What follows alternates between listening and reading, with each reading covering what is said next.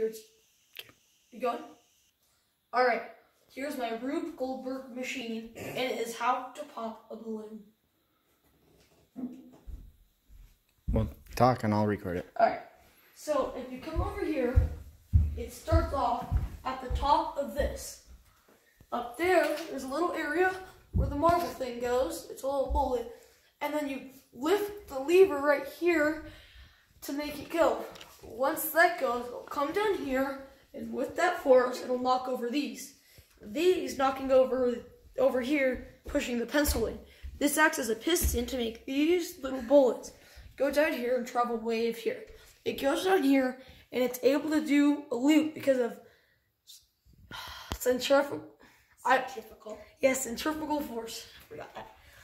Then it'll come in here, and this will act as a wedge. Because once it's unbalanced, it'll go.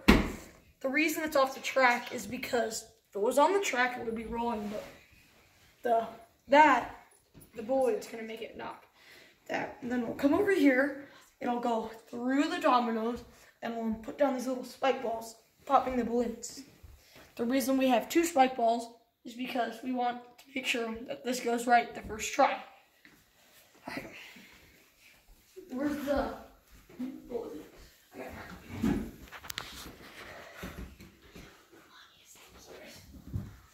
So this works first try. Oh yeah, I forgot to say. It travels by like 1, 2, 3, Then stand 4, 5, 6, 7, 8-ish ways. So it's more than 5. 8 transfers? Yeah, 8 transfers. I really don't want to reset those dominoes.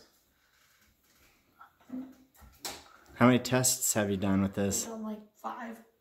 From end to end? Well, from end to end, this will technically be the first, but we've all tested each section. I hope I hope this first block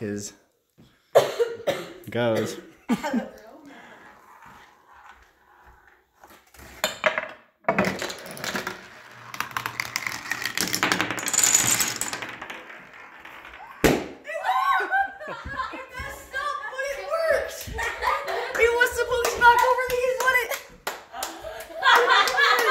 Well, let's see if that would still go. Hey, wait, wait, It overshot. can